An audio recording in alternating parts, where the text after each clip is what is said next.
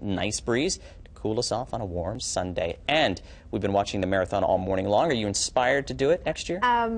Inspired, but yeah, scared too. I congratulate all those that are finishing the race today. Thanks for joining us, and thanks for starting your Sunday with us. Our next newscast is tonight at 5 p.m. And for more news and information, you can always log on to KITV.com. We'll have more from today's marathon, as well as more from the Triple Crown of Surfing up on Oahu's North Shore. Have a great day. Aloha.